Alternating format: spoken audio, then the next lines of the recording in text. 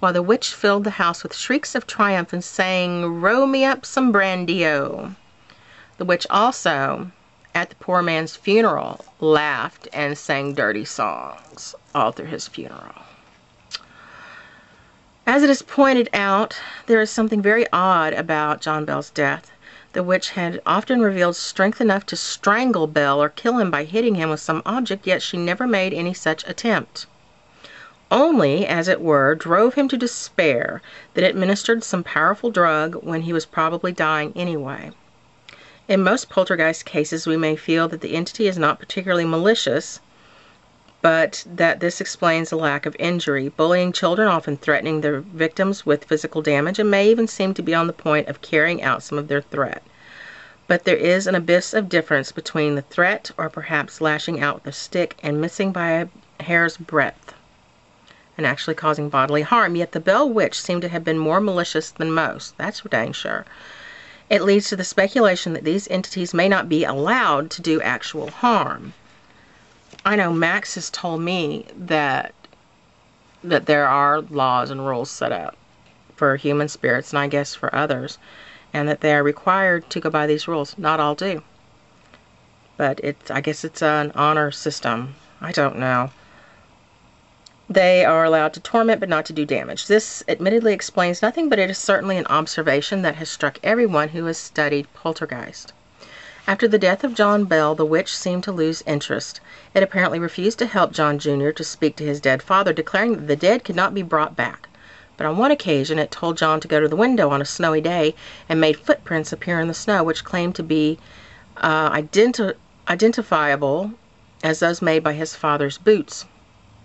John did not bother to test it out.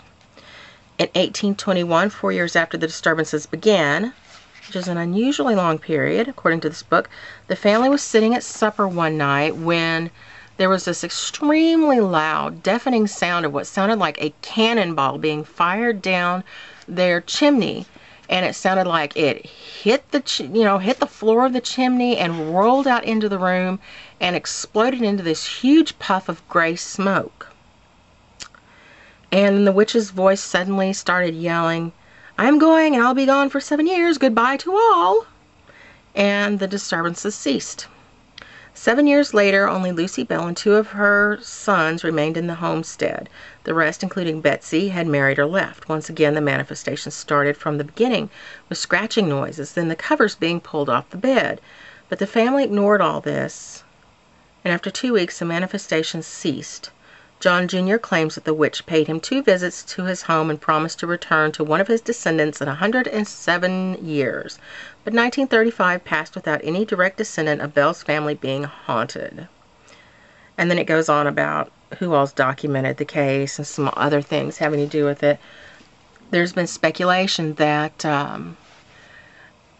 that perhaps John and Betsy Bell were actually carrying on an incestuous relationship, and that's why the witch hated both of them so much, and why she sought to slap Betsy around and to actually kill John Bell. But there's no real proof of that.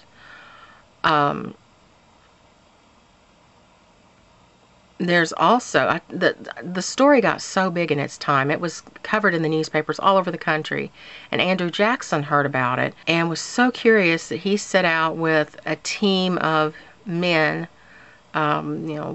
stout, brave military men, to come and check it out. They got close to the property, they got right about to the property line, and suddenly the horses wouldn't go any further. And there was a voice that came from the bushes very loudly telling them that they weren't going in there unless she gave them permission to.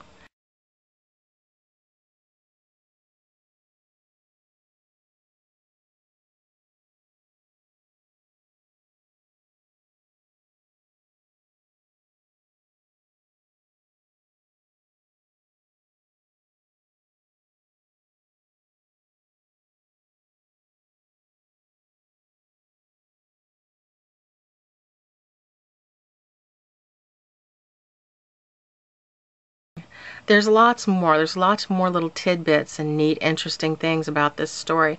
If you found this interesting and you want to learn more, go look around the web. Some sites are more reliable than others. Check out Fitzhugh's. I think that's probably your best bet. Okay, that's it. I hope you found that interesting. Bye-bye.